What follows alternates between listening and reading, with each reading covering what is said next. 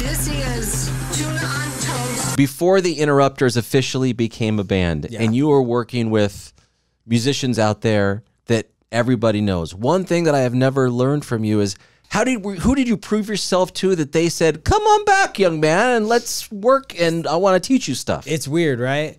Well, you're extremely smart. Well, we were lucky enough also to go to a high school that was like a music high school called Hamilton in LA, and they had an electronic music class that I was very advanced in, and that's like what I spent, you know, all those years learning about recording and stuff. So, and I played in bands. There were so many musicians there, and my band that like there was this band in my high school that I was a big fan of. They were like seniors when I was freshman kind of deal. You know what I mean?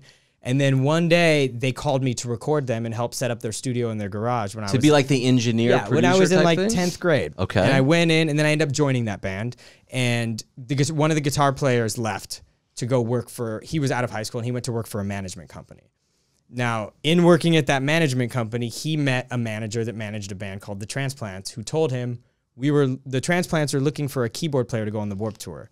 And he goes, oh, I know someone that would be perfect for that. And then they called me, and I auditioned, and I got the gig. And that was kind of... How old were you? 18. 18. Now, did you grow up striving to be a keyboard player? No, but in the studio with like the people that I grew up recording, like they all knew that I knew my way around keyboards, and like I could get from point A to point B.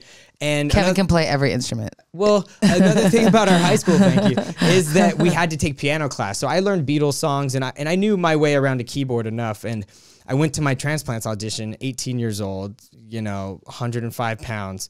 My dad dropped me off. With an 80-pound keyboard. Yeah, with a gigantic keyboard. You brought your keyboard. Now, who was at the audition? So when I walked in, it was Tim Armstrong. Okay. And I think when I first got there, it was just him. And I was a massive Rancid fan. And also, I had seen the Transplants on their very first tour a couple years prior to that. Like Diamonds and Guns? Yes. Okay. Like they did 2 nights at the Roxy. I went up to Fresno to see him. Like I was into it, you know? So that's why my friend recommended me. He knew that I like knew the tunes.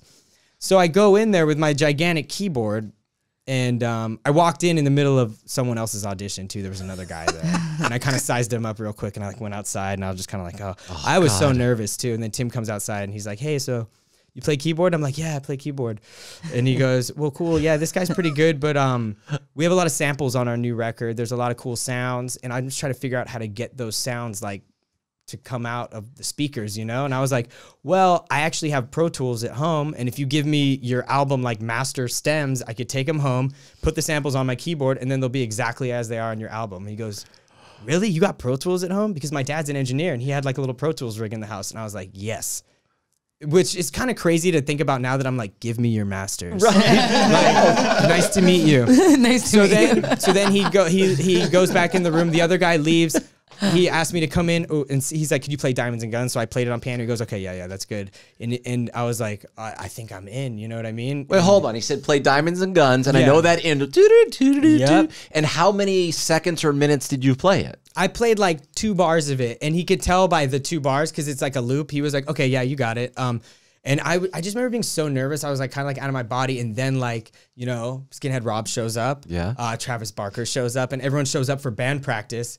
But like, I hadn't in my mind finished the audition yet. So I'm standing there, and everyone's just like, why is there a child in our practice room behind this giant keyboard? But anyways, long story short, I got the gig. I went on the Warped Tour with them. Come on. I know. And through that, you know, I did a lot of engineering work with Tim, and Travis had a studio too at the time. So when we got home from tour, I would go kind of work on other projects with those guys, and then I roadied for a bunch of bands. I just tried to stay busy in music because at the time I was like, I'm going to take a year off before I go to college. I like told my dad, and he was like really wanted me to go to college. And I was like, I'm going to get work in music within the first year. And after the first semester, he was like, and then I get the Warped Tour, and I was just like, all right, I got to stay busy. So then I would do anything. If I was getting coffee, if I was engineering, if I was setting up drums, guitars, whatever. And through that, I made so many friends. And we, in that world of like touring, roadies and stuff, everyone looks out for each other. And if you get along, because like 50% of your job qualification is being cool on a tour bus to be around and not annoying. Sure. So I worked really hard on being not annoying. You know, I'm sure they would. Were you just wide-eyed and hyper, or low-key and absorbing and everything happening? Terrified. I just remember like there would be days where I'm like, did I say one word to anybody all day today? I did on the Warped Tour. I'd just be walking around like, oh my gosh, like there's the Offspring, there's the Dropkick Murphys, you know, there's all these bands, and I'm just like, so scared. Don't say the wrong thing. Don't say the wrong thing. But yeah, I mean, but you know, it's funny is like now all of these guys are such a huge part of all of our story. You know, with Tim producing our records and putting out our records, and like us recording our record. Our second record at Travis's studio, and us opening up for Blink, us opening up for Rancid, opening up for the Transplants. Like it's kind of like all melded into this one kind of like larger family thing that I'm so happy to be a part of. It's awesome. Hope you enjoyed. Now hit that subscribe button. And for more Tuna on Toast, listen wherever you get your podcasts.